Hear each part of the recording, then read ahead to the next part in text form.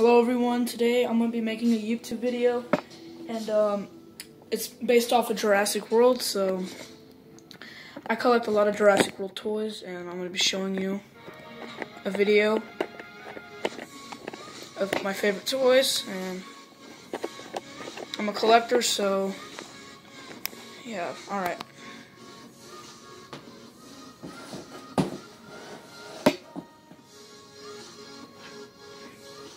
Here, let me put this.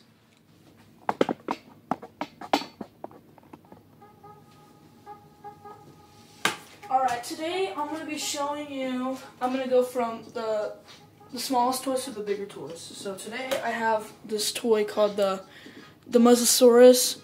It's Mosasaurus, I think. And yeah, it has a code scanner at the bottom. This guy is really cool because I like the paint job on him, and I don't know, he's just kind of cool, and I really like the details on the dinosaur, and Mattel did really great on this one. Alright, so next one I have is the Stygimoloch. Now this one, I think this one came out when Fallen Kingdom was making toys, during Fallen Kingdom, and I just gotta say, this is a really cool dinosaur, and I really like the features and the texture on it. It looks really cool, and yeah, it looks really great. So, oh, you pull this back, and it, boom, poof, boom, and his arms move. He's opposable ones, so you can just stand him up like that, every which way. And the next one I have is this guy, the Dilophosaurus. So this guy's really cool. They did really good details on the ears, the little spitting things right here, and it's just really cool because you fill it up and you squeeze it, and it spits out water, and it's somewhat posable also. So I really like this. Thank you, Mattel, for making these, and yeah.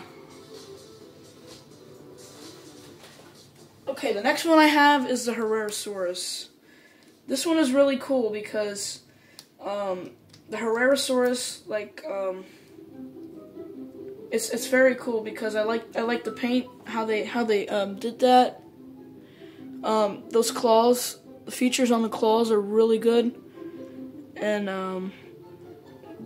how they did the head and the mouth and the jaw is phenomenal. So I gotta say, I really like this one, and yeah.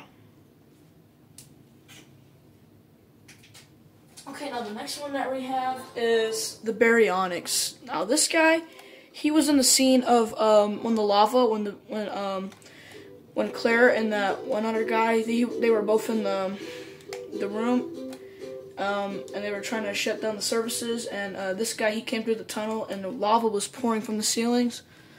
And I gotta say, this guy's really cool because, I mean, you know, just how it looks, and I really like it. It's really cool, and you know, thank you, Mattel, for doing that. And yeah.